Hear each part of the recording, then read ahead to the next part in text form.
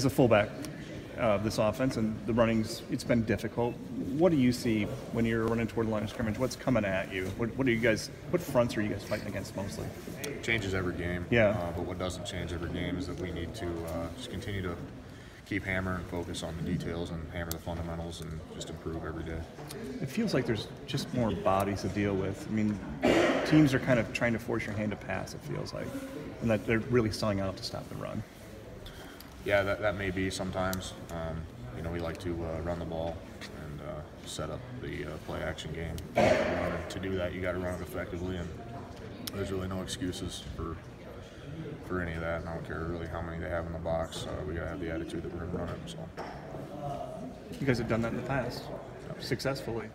What do you call on now to get that fixed? What's the next move for this offense? Well, we see a lot of close plays on film. A lot of close plays. We've lost 3 football games this year, and you are what your record says you are. We're a 4-3 football team.